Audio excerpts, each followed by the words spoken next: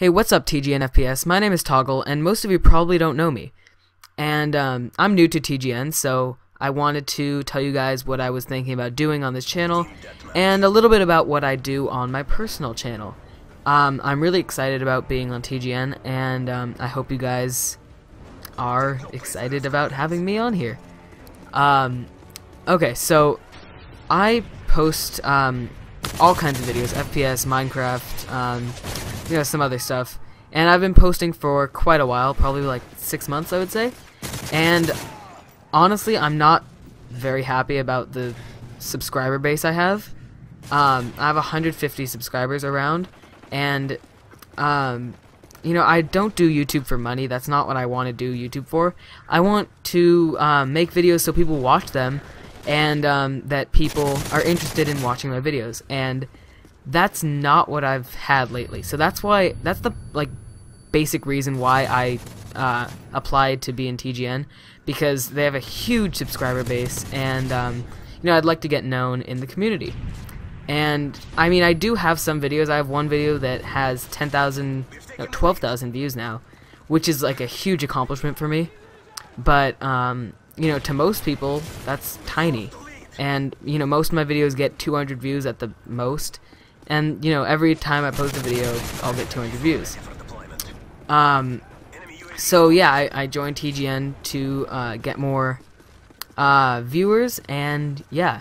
So I post a lot of Call of Duty, a lot of Minecraft, and some Battlefield.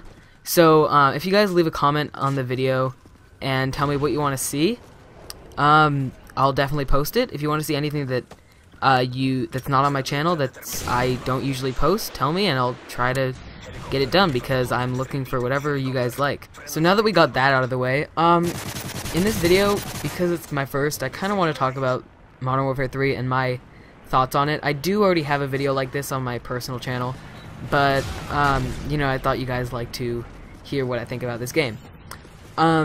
This game is insanely fun. I mean, they have so many things that I love about this game that are just huge improvements than Black Ops, Modern Warfare 2, all of those. But I do have some complaints, and my probably my biggest complaint is that it looks so much like Modern Warfare 2.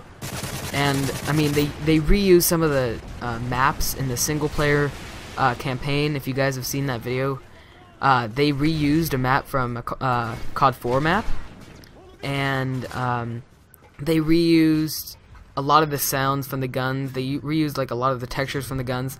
I don't know, it feels like they just cut corners in this game. And you know, I wish they brought something fresh like Black Ops did, even though Black Ops graphics were not you know, is that great, but they were something different than what we've seen. You know, World at War was Treyarch's last game before Black Ops, and if you look at the difference between graphics, it looks completely different. And that's what I would have liked with Modern Warfare 3. I mean, I would have liked it if it looked more like Battlefield, like really realistic. But getting used to the game, like after you get used to the game, you don't even pay attention. Like, it's an insanely fun game. Another thing that, you know, most people probably don't notice is the theater mode is terrible. Black Ops theater mode was really good, and I don't know what Infinity Ward tried to do with their theater mode, but they just made it, you know, different. Like, the controls are very, like, you have to use the D-pad on the Xbox. I don't know about any of the other controls, that's why it might be different for other people. But you have to use the D-pad to control speed, which was the triggers on Black Ops.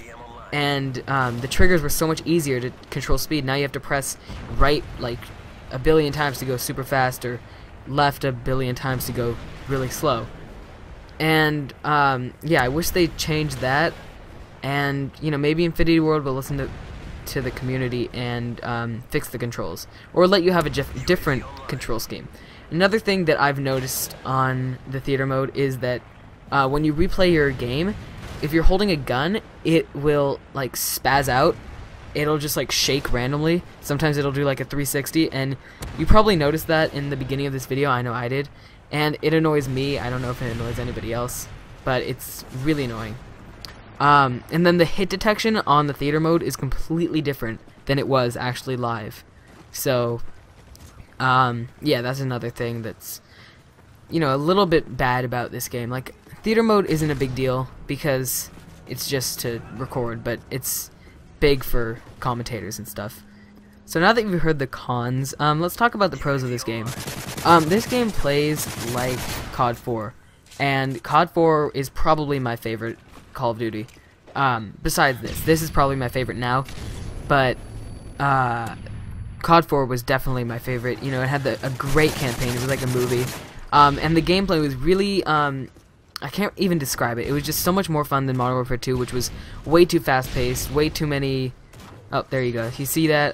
That's the theater mode thing I was talking about. But anyways, Modern Warfare 2, I don't know what my problem was about Modern Warfare 2. Too many snipers. I mean, I like to snipe, but it got way out of hand and trick-shotting.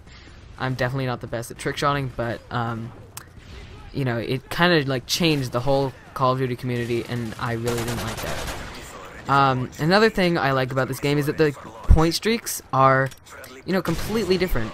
I love how if you try to cap a bomb, or I mean plant or destroy a bomb, you get points, and if you try to capture an objective and stuff like that, you get points. And with Hardline Pro, if you get 2 assists, you get 1 kill towards a kill streak. So yeah, and the kill streaks I really like.